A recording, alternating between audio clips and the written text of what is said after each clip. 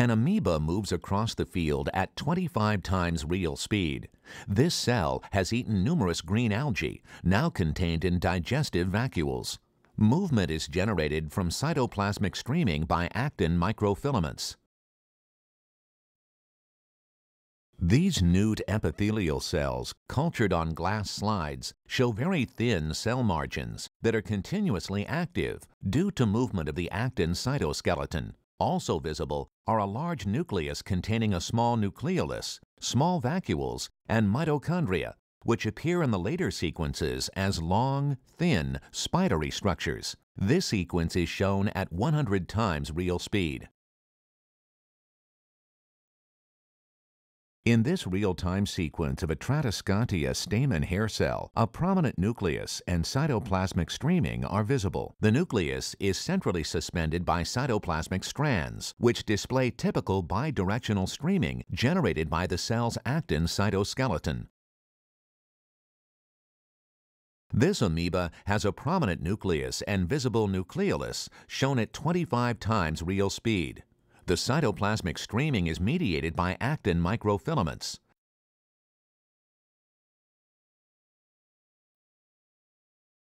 This onion epidermal cell, shown in real time, has a prominent endoplasmic reticulum.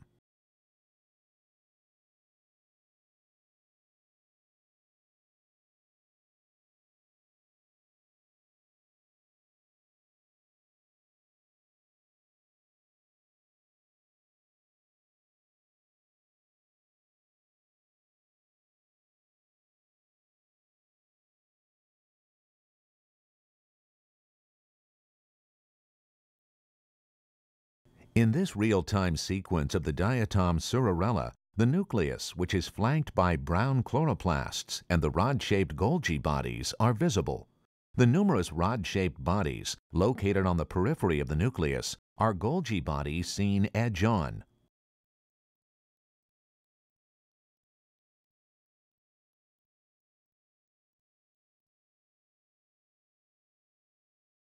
Chlorochrysis is a flagellated marine golden alga, phytoplankton with brown pigments. This organism secretes coccoliths from its Golgi cisternae. In this sequence, shown at 200 times real speed, the mature scales are secreted one at a time as the Golgi membrane fuses with the cell membrane.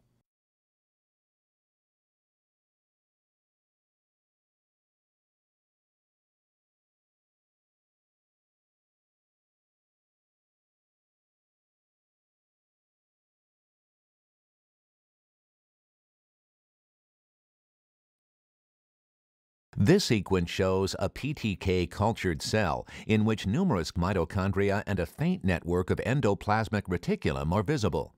Note the tumbling motion and irregular shapes of the mitochondria. Each cell in this colony of the green alga Pediastrum simplex has one large green chloroplast. This golden alga, Sonura species, shown at real time, and many other golden algae have brown pigments, predominantly chlorophylls A and C. Red algae have a variety of pigments, predominantly chlorophyll A. While most appear as various shades of red-brown, some, like this Croodactylans, are blue-green. Lepidodinium, a very unusual dinoflagellate, has green endosymbionts instead of the usual brown chloroplasts. The typical dinoflagellate nucleus contains numerous large chromosomes.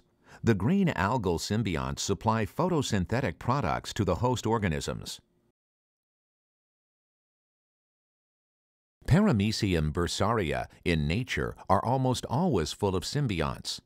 These cells are also actively feeding. Many cells can be seen being swallowed, capturing and ingesting other algae. The green algal symbionts supply photosynthetic products to the host organism.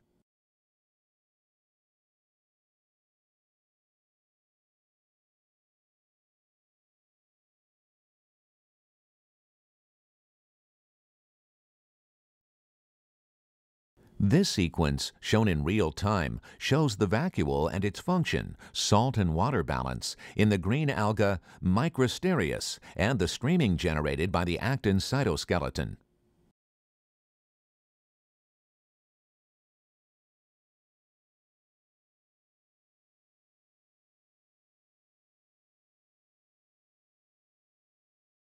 Many fish, like this squirrelfish Holocentris, have pigmented cells called chromatophores in their scales, which enable them to change color. The internal radial cytoskeleton of these cells consists of microtubules, which direct the movement of pigment particles, resulting in dramatic color change in the organism. The color change in these sequences has been speeded up 20 to 100 times.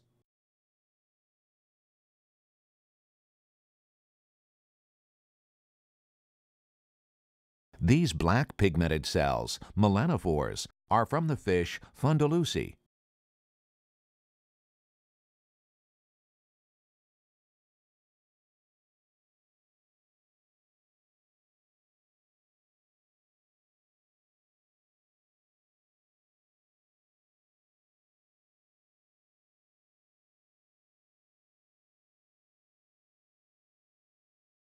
The cilia of this paramecium generate strong currents carrying prey to the gullet where they are tasted. The arrows show chlamydomonad cells being ingested into a feeding vacuole, which is pinched off at the base of the gullet and moved into the cell.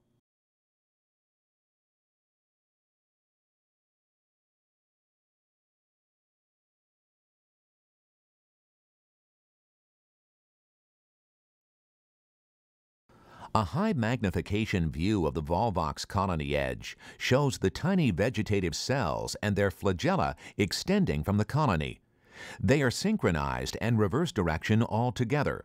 Overall, they generate strong currents that propel the colony. The flagellar movement is generated by the sliding of microtubules.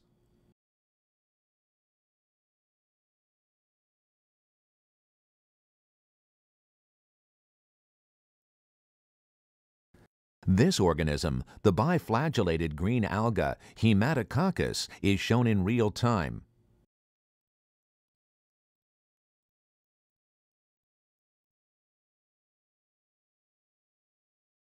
The movement of this organism, the euglenoid phacus, is generated by its flagellum. This sequence is shown in real time.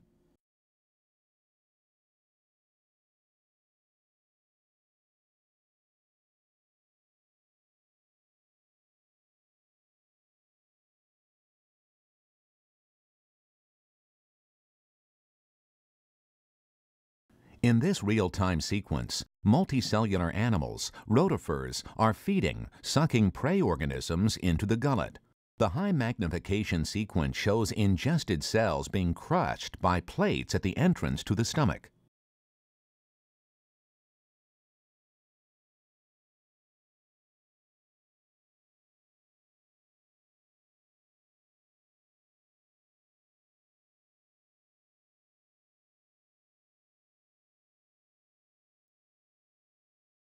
These are stomatal complexes in the epidermis of leaves of Tradescantia, speeded up about 25 times.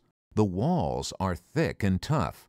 The guard cells, which expand and contract to regulate water loss, and the stomata, the pores, are clearly visible.